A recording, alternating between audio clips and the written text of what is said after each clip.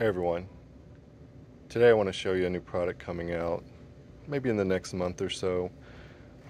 This is something I've thought about before, but the impetus to go ahead and put it out is having questions from a lot of people interested in the HydrosPlus Lift Plus solution where you have larger boom cylinders. I'm showing this on the 1025R, but it's going to be applicable for the 2 and 3 series as well. I haven't actually checked the 3 series. We'll figure out where we mount that one, but on the 2R and the large frame 2R and this tractor, we're going to utilize the existing bolt location. And some of you all may have things like the Muds Customs handles or something else already there, so keep that in mind if you're thinking about ordering this. Nothing special about putting this together. I'm just putting it together like with all my products. It's something that I'm interested in and I want, so I'm trying to make it as factory looking as possible and make it very easy for somebody to pick up and install. So I'm still working on the final throws of the bracket, but this is a prototype and it's good enough for me to show you kind of how this works. Now, you can go through the math. These are the 1.75 lift cylinders. You can go through the math and actually try to start figuring some of this out. But the simplest way is to have a known capacity in the front. So this is 12 70-pound bags of sand. So that's 840 pounds. They are wet, so maybe it's 850. So between we'll say 850 and 900. That's probably what it is. And I've already done this and I won't show it simply because it requires me to take all those bags out. But the loader by itself is 200 psi. So when I lift it up to I'll call it my weight height, it doesn't matter what your weight height is, it's just so you use that same height every time. That's all that matters. So 200 psi empty. Let's start it up.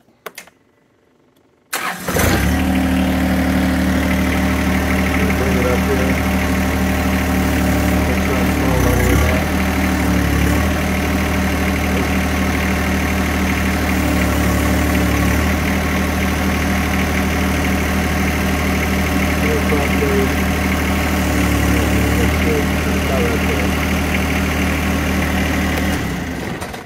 So almost 1100 psi, between 1000 and 1100 psi.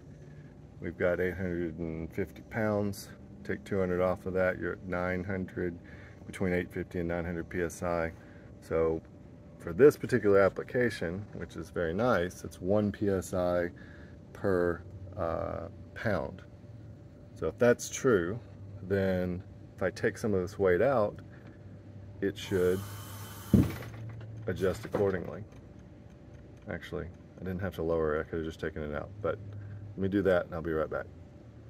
Okay, I took 4 bags out, so 8 bags at 70 pounds is roughly 560 pounds. Load it up.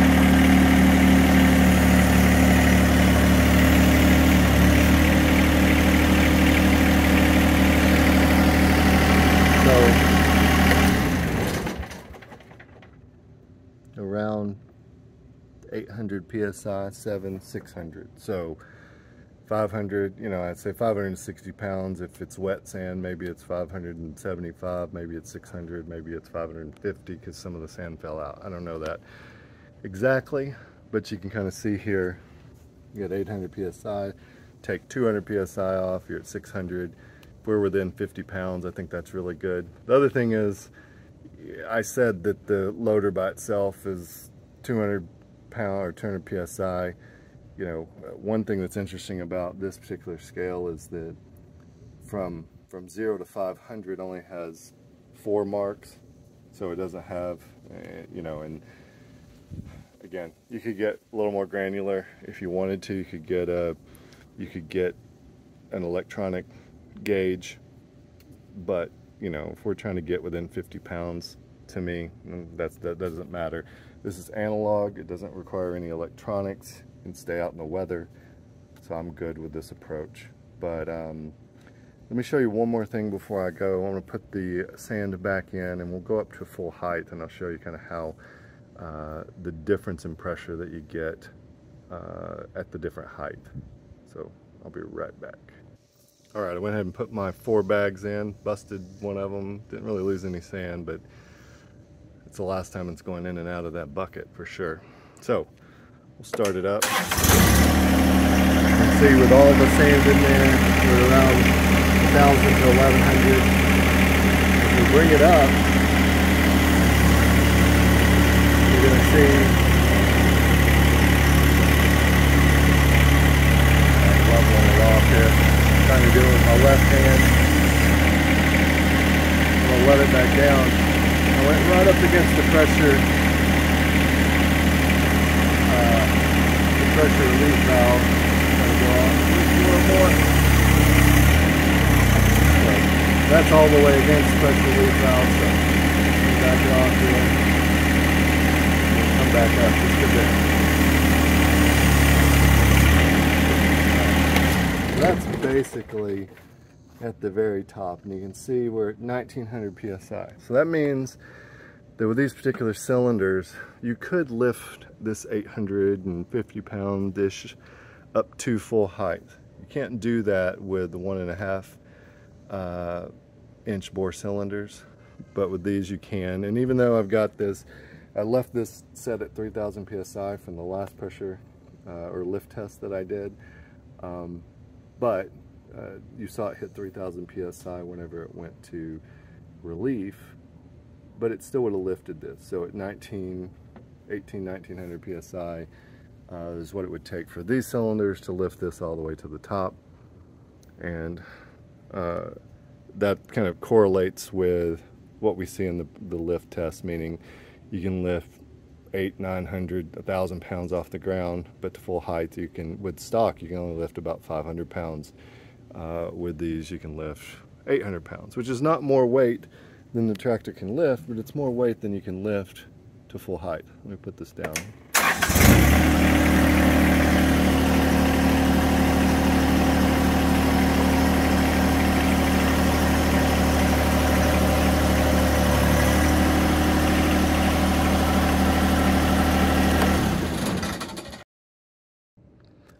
So that's it. Doesn't yet have a name, don't have all the specifics worked out. Working on the bracket. This will be available for the tractors I support, which are 1, 2, and 3 E series.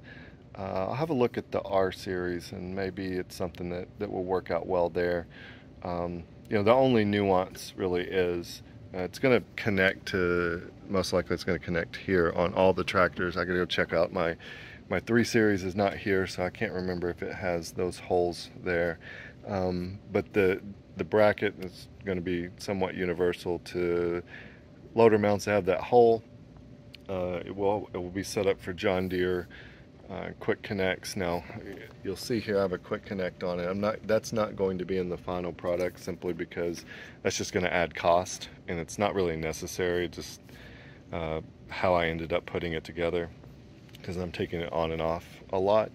But the final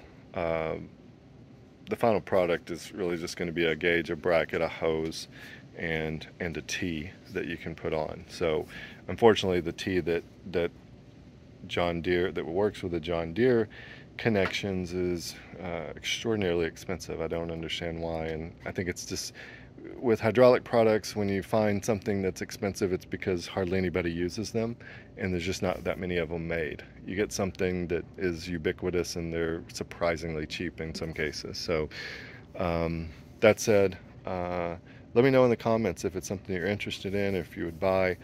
It's not going to be a good diagnostic tool. You'll be able to get a pressure gauge cheaper. Go to Ken's bolt-on hooks, he has them cheaper. And so, but if it's something that you want to try to understand how much weight you're lifting, then this could be a good fit for you. So, like I said, questions, comments, leave them below, and thanks for watching.